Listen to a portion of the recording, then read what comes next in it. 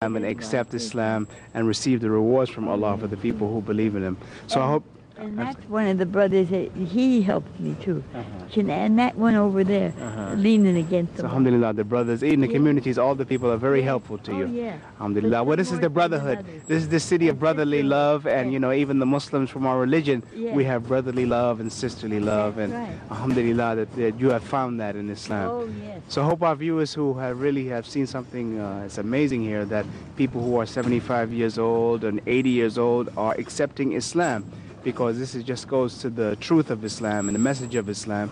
When people take time with an open mind to look and understand, then they have no choice except to accept the truth. So I hope our viewers will continue with us on this journey of discovery of Islam in America. Assalamu alaikum wa rahmatullahi wa barakatuh.